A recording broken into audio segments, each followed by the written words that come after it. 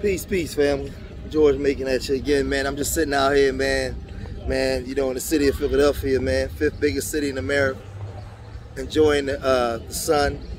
You know, just sitting out here chilling, man. But I want to talk to the family today about relationships. And the title of this video today is, it was over once the relationship was expected. I'm going to say it again. It was all over once the relationship was expected. For a lot of us, man, you know, on YouTube, I hear a lot of complaining. I hear a lot of people going back and forth. I hear a lot of normalized dysfunction. I hear a lot of everything, right? And I want to say, you know, conversations I had with my children, my grown children. It's like a lot of us, man, a lot of us, when we just messing around, having sex, you know, just doing our thing, running wild, doing our thing, and there's no real expectations, we get along great. We get along super great. You know, when we able to just, you know, come and go as we please. You know, I can come over, I can hit. You know what I mean? You know, when a club is shutting down, I can come through. You know, from a woman's aspect, when you need a couple dollars, you can call him. He come over, get, you know, bust that ass real good, leave you a couple hours, and he go about his way. You know what I mean? It's all good. It's all good when it's like, hold on a second, I got a wind blowing. It's all good when it's like that, right? But the minute, you know, things start getting a little serious and you guys got to be responsible for each other. You got to be responsible for each other's emotions. You got to be responsible. You got to be responsible for other people's feelings outside of your own. Relationships go downhill because we're not trained as men and women in our communities to be in serious long-term relationships. We don't have a problem with having sex.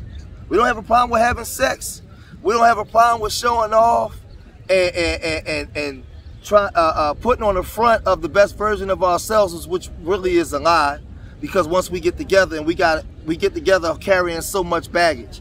Like I tell people all the time, when I've been married for all these years, I've been with my wife for 16, 17 years. People look at me like I'm crazy. Like, man, how did you do it? How did you do it?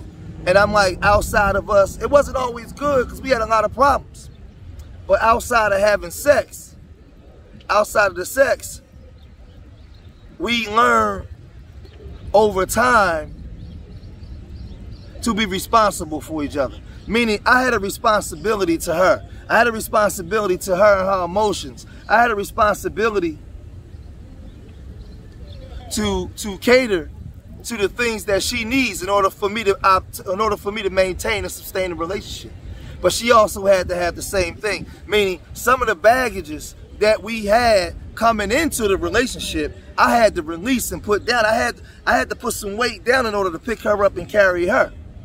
A lot of us either don't know or we're not willing to do those things in the relationship. All we care about is ourselves. All we care about is ourselves. That's all we care about. We want to have sex, but we don't want the responsibility of having to care for the person that you actually having sex with. We don't want the responsibility to have to cater to that person. We don't want the responsibility to actually die to some of the things that we used to doing in order to maintain a relationship. But we still want access to that person. This is why channels like Kevin Samuels and a lot of these other channels are so big, because people is hearing things that they never heard, that they never paid attention to. They hear accountability and responsibility.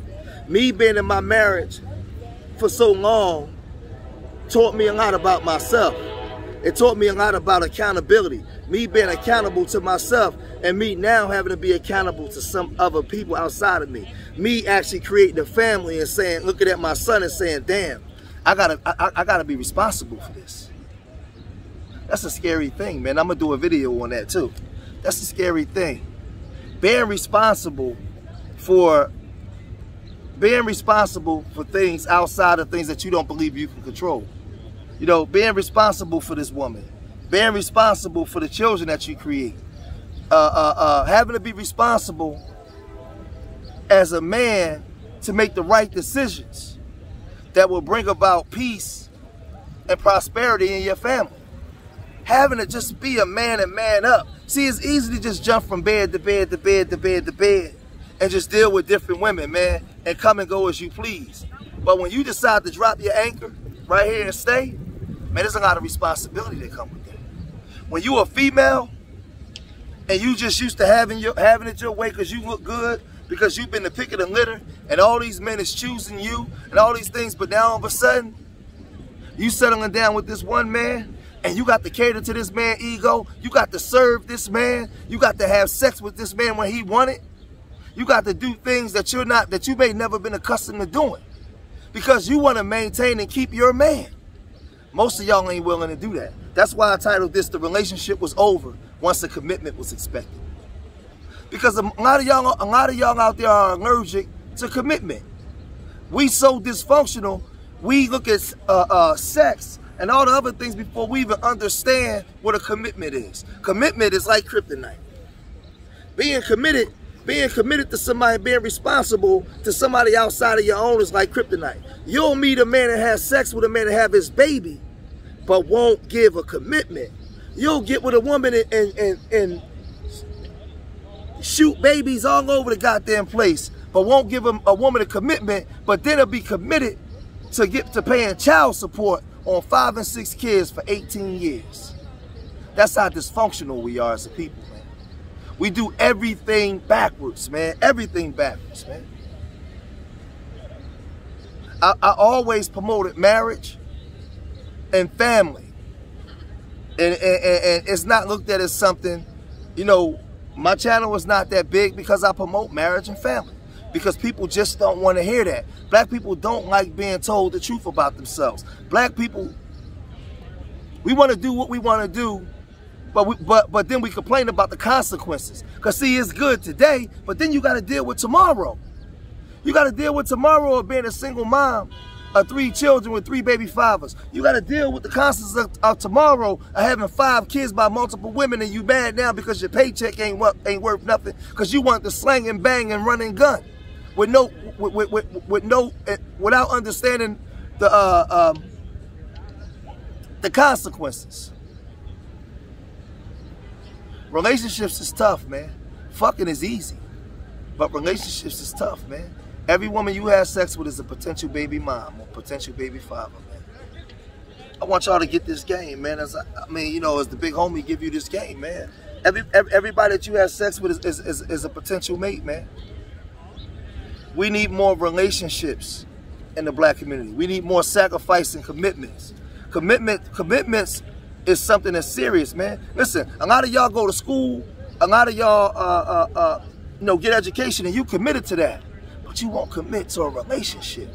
You're not willing to sacrifice. The minute he says something to get on your nerves or she says something to get on your nerves, you ready to go. You go down to that goddamn gym and you start sleeping with somebody at the gym. You start fucking somebody over at the job.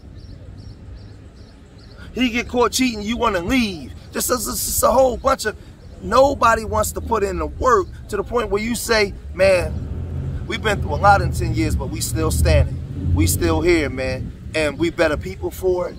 Our children are benefiting from it.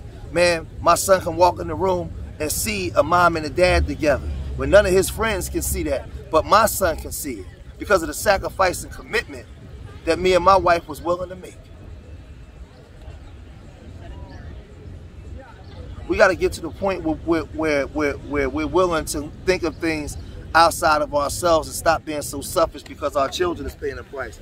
And then we're creating a cycle that just keeps going on and on and on because we're normalizing this in the mindset of our children.